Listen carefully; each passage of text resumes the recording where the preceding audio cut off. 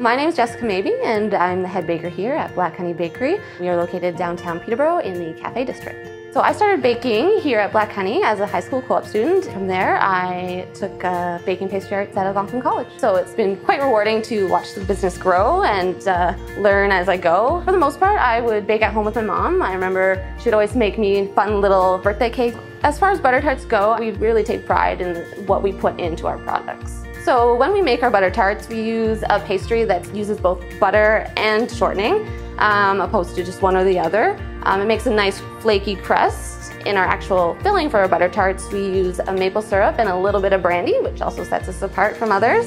It just adds a little bit extra flavor profile, and who doesn't like a little bit of brandy?